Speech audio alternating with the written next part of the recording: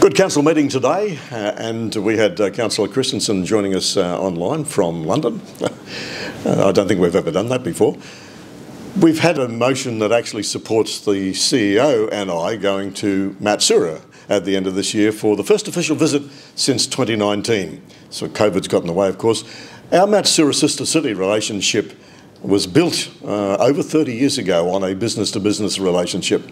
That has sort of waned over the years. It's now become a community-to-community relationship.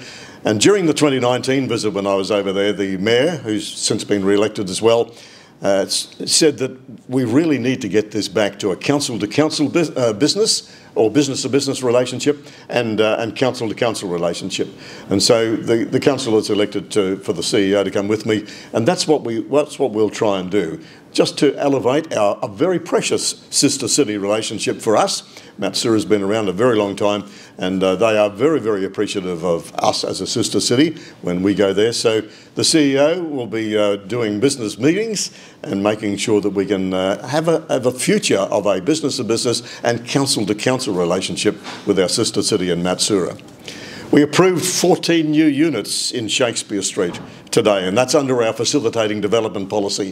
And that's great to see. That's the first one we've had for some time, and that's exactly what the policy is all about. We absolutely need to increase our medium density unit living in Mackay. We have a desperate need for housing, we have a desperate need for accommodation, so it's great to see in the inner area in Shakespeare Street 14 new units being approved today.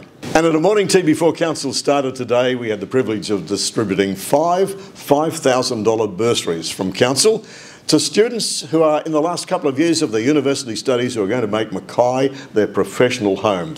So, you know, we had a teacher and engineer and a doctor and a nursing student and also a chiropractic student. It was fabulous to see, and all really good young Mackay locals who are going to deliver their professional services at the end of university here in Mackay.